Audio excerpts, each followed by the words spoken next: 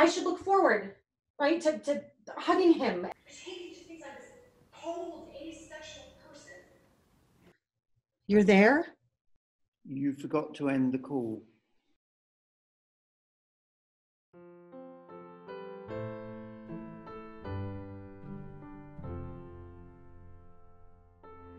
You were the one leaving, remember? You're the one packing up my stuff. No, because you want to leave. Mr. Carey, it's your lawyer on line 2. You two can discuss the terms of your divorce over dry martinis.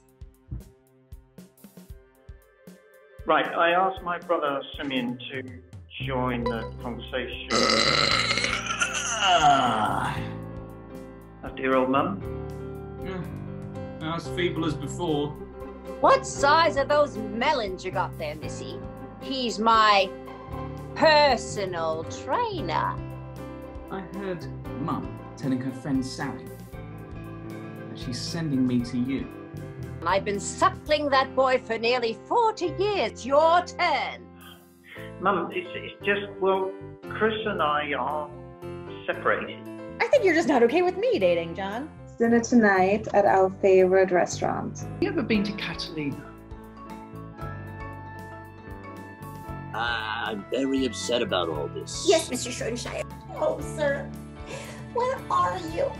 Hello, Jeanette. I'm just checking to see if you've been able to find my son. That poor excuse of an ex-wife of his definitely hasn't been any help. Not my Johnny. Oh, what, your Johnny? Okay. About my banana. I don't care, but he is gone. I have a day to tell him how successful he is. This isn't helping.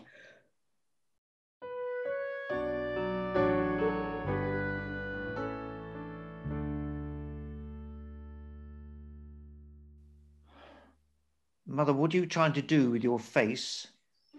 I'm raising my eyebrows in disbelief, can't you tell?